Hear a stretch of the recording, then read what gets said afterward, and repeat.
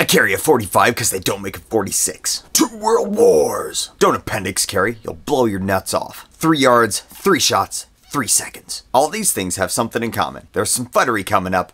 Don't worry, this won't take long. Let's get to work.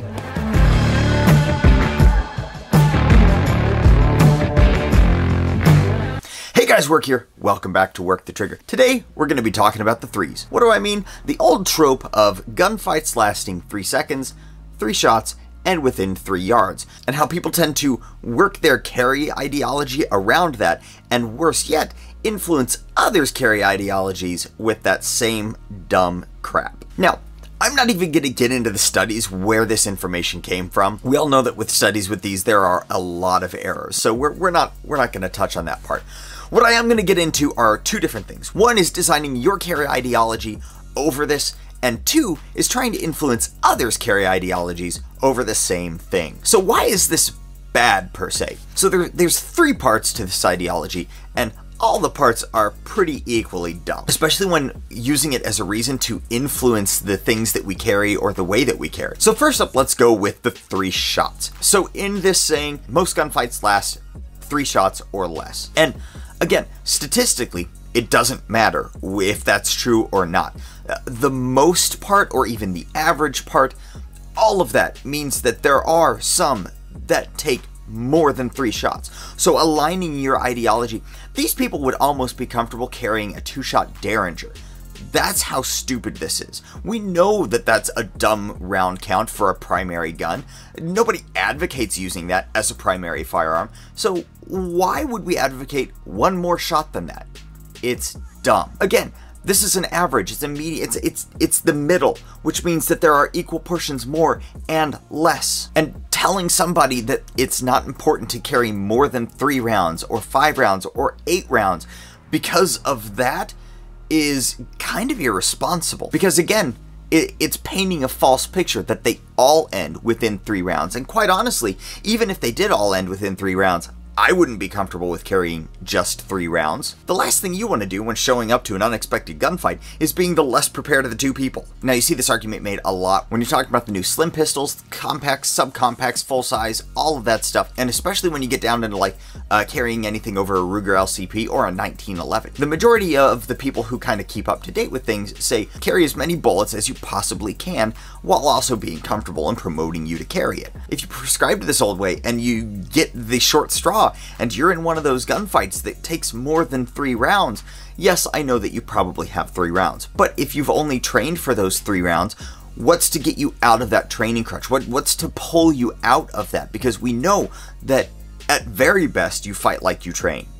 At worst, you're going to regress drastically. So even if you've tried those every once in a while, your proficiency is going to be down. And if you just practice Mozambique after Mozambique, you're not going to know where to put those shots after those first 3 are done. The instance of encounters with multiple intruders lately is drastically growing. I can show you 10 videos from the internet just in the last couple of months with multiple intruders or multiple assailants where 3 rounds would not be enough. You're going to want as many as you can carry, and that's why you shouldn't really listen to him in that case. Next up, let's go with the 3 yards portion. Now, this one typically comes up when you're talking about aiming, whether it's aftermarket sights, practicing, or, my favorite, red dots. Both this and the next one do happen to deal with a lot of those, but here's where the 3-yard one really gets me.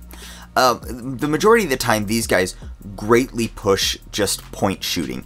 Point shooting is good enough, yada yada. And again, 3 yards, even if the statistic is true, that's the middle. That means there's a bunch more and a bunch less. So what are you gonna do when you've got to take that 21-yard shot and you've only practiced point shooting at 3 yards, or you've got a Ruger LCP with non-existent sights, or your Glock sights fell off because you never bothered replacing the plastic ones? There's an exception to every rule, especially dumb ones like this. I will always tell people, be as proficient as possible with whatever you're carrying. So if any little modification helps you in that proficiency, do it. There's no such thing as a fair gunfight. You want more ammo, better aiming, as much time as you can get. To reduce yourself to less than that is, again, irresponsible. And to reduce other people to that, based on your dumbass thoughts, is downright criminal. Look at the shooting in the Texas church just a couple of years ago. Dude made what, a 15-yard headshot? You think he did that by point shooting? You think he did that by reserving himself to think that he was only ever going to shoot 3 yards? No. No, he didn't. He went out there and he trained for shots just like that. What's going to happen if it's one of your family members held at 15 or 20 yards and you've got to take that 20-yard shot and you haven't practiced it because, oh, 3 yards or less. And the last part of this, the 3 seconds or less, this is where we get into sights too and that point shooting. You see a lot of, why do you bother upgrading your sights? Why do you bother upgrading to a red dot? Because you're not going to have time to use your sights. And again, even if the 3 seconds is a true statistic, it is a median, it's a middle ground.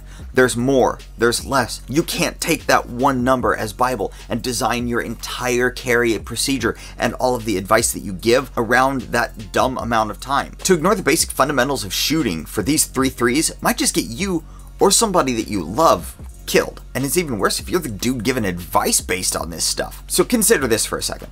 Statistically speaking, you're going to be much less likely to get into a gunfight at all than if you were in a gunfight having to take a 20-yard shot. So the odds of you, after drawing your gun, having to take that 15 or 20-yard shot are astronomically higher than your odds of ever having to have drawn your gun in the first place. The odds of you needing more rounds also falls in that same ballpark. And time, well, that's what you make of it in the time that you've got. Trust me, in 3 seconds, I can look at my sights. As gun owners, we already prepare for the improbable. We plan and we practice and we prep ourselves for these things that will probably never happen, and we pray to God they don't. But if they do, why would you ever resign yourself, or worse, suggest somebody else resigns themselves to being underprepared? Now, I'm not a tactical Timmy out here telling you to go to 5 classes a year to get super proficient, shoot thousands of rounds, No, I understand that that is optimal. I understand that that is what gun guys feel like people should do.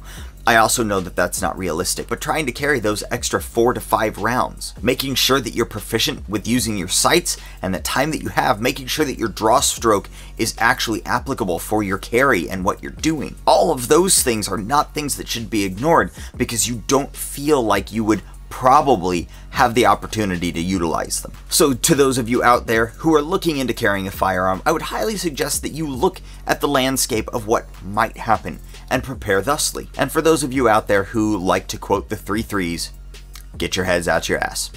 Thanks guys for watching. I appreciate it. I hope this video was useful or at least helped shine some light on a major problem that I see oftentimes in the comment sections of my own videos. If you did find this useful, go ahead and do me a favor and hit that like button. If you like what you see here and you want to see more, hit that subscribe button and that notification bell. I don't get on here and just talk quite that often. If you guys like this kind of video, do me a favor and let me know in the comments below. If you guys have some other insight on the 3 threes, do me a favor and write those down in the comments below. I'd love to hear your thoughts. Remember guys, I appreciate every one of you, and until next time, do your research, get informed, and get to work.